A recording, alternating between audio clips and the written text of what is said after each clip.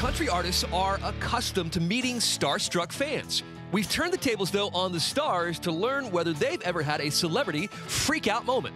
But one time, my buddy Adam LaRoche was playing for the Chicago White Sox, and I went out to do some BP with Adam, walked in the clubhouse, and there stands Bo Jackson. Yeah, I lost it. So, and Bo knows how to avoid me. Rob Thomas from Matchbox 20. So I got into music because of Rob Thomas. And he started following me on Instagram and commenting on my stuff. And then we actually were at the same restaurant in LA at the same time, and we ended up eating and talking and hanging out, and like now we text back and forth. It's pretty weird. Like, I still like freak out just thinking about it.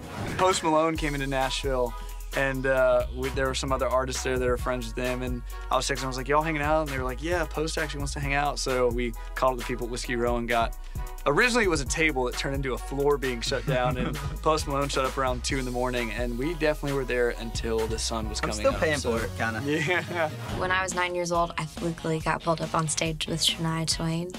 I had asked my mom to make me this costume that looked like her Miami concert DVD that I had obsessed over, and we walked around that stage. I'll never forget that moment as long as I live, and I stood there staring at my hero going, is this real life? We won our first CMA, which is a huge shock to everyone still to this day, but we were walking backstage and we're all emotional. The first person we saw was Peyton Manning. He's like, congratulations, boys. And we're like, Peyton Manning, what are you doing here?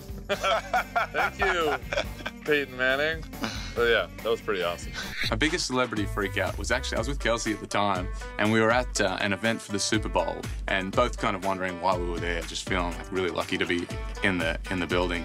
And they were like, okay, and now the cast of This Is Us is gonna come in. We all know I'm the biggest fangirl that there is, and so me and Morgan are just hanging out by the exit so we can get them on the way out. And we both just went, what are you gonna say? I don't know. That's Manny. You know, it's like, I feel like Mandy Moore's to my left. I didn't really say anything. I think Kelsey was like, hi, I'm Kelsey. I'm a big fan. And I was like, me too. That was it. Final This Is Us update. I met Mandy Moore, and I just went up to her, and I gave her a hug, and I said, I love you. Is that weird? She said no. And then I said, I love This Is Us, A Walk to Remember, and all of your albums. And she was like, thank you. And I was like, happy Super Bowl.